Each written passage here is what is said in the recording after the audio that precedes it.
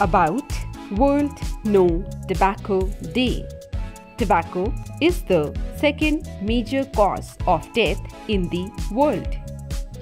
The use of tobacco causes several diseases like tooth decay, cancer, cardiovascular disease, staining of teeth, etc.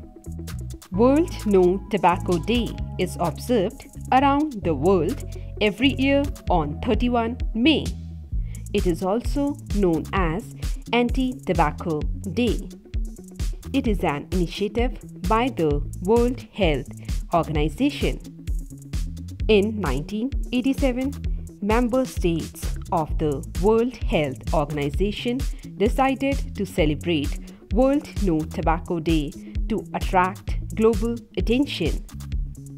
The day aims to highlight the harmful effects of cigarettes and other tobacco products on a person's overall health. It also aims to reduce the diseases and deaths caused by tobacco consumption. The objective of the day is to encourage all persons worldwide who smoke or chew tobacco to quit for at least 24 hours.